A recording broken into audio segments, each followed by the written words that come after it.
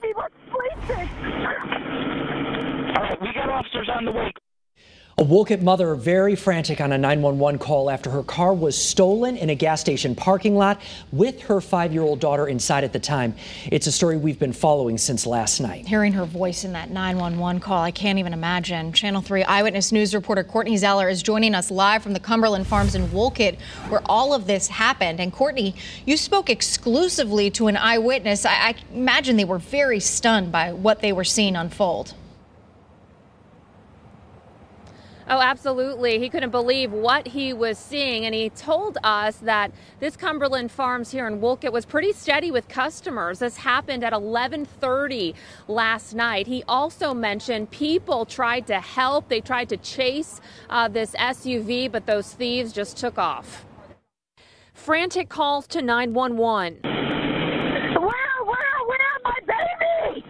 This from the child's mother, whose car was stolen with her child inside.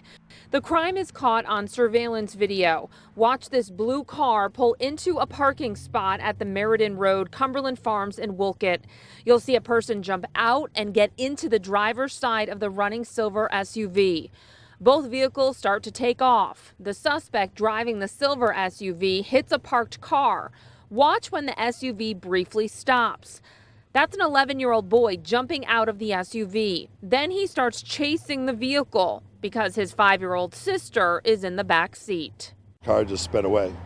We exclusively talked to Mike Mazzotti, who saw it all unfold. Lady had just gotten out of the car and left it unlocked with it running and 2 kids in there.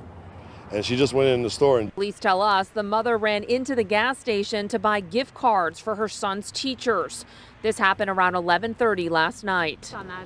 It was crazy. The mother was screaming at the kid, like, why'd you get out and, leave your sister alone and everything. And it was just really, scary, something you really don't expect to see all the time. Police found the vehicle and the child on Knollwood Drive 2 hours later. We were there when the mother and daughter were reunited. She told us her son was supposed to lock the car doors. Like holding my daughter, I'm still shaking, and I'm just so happy to hold her and kiss her. And I love you. Now, at this time, police are still looking for the suspects.